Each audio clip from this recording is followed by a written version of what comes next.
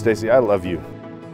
It's a simple phrase that gets tossed around a lot, and I wish there was some higher, more special phrase that I could use to say exactly how much you mean to me.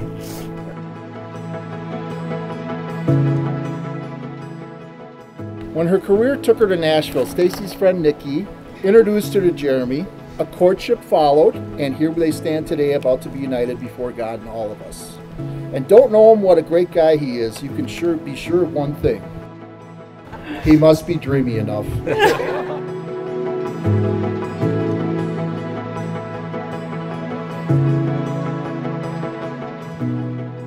I got luckier than lucky when I met you, and I am thankful that this dream is now reality. I love you.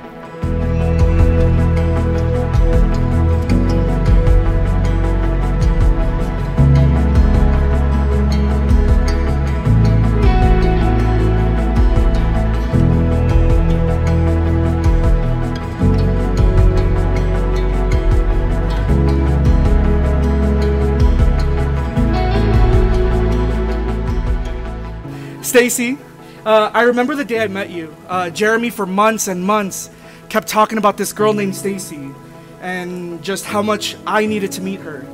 And we were driving to see you at this bar, the bar we met. And Jeremy had this glow on his face that I had never seen before. He had this big grin and this big smile, and he was glowing. And I asked him, "So tell me about Stacey." His first words were, "I'm gonna marry this girl, 100%.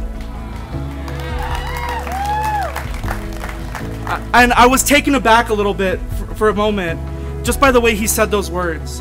He was sure, he was optimistic, and he was steadfast with that decision. He knew you were his moon and stars.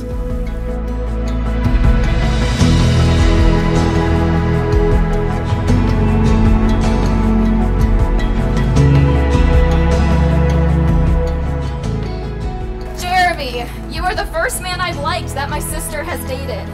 And the journey was long, but I'm so glad she waited. Because you love Stacey exactly how she needs it. If we had expectations, they've all been exceeded.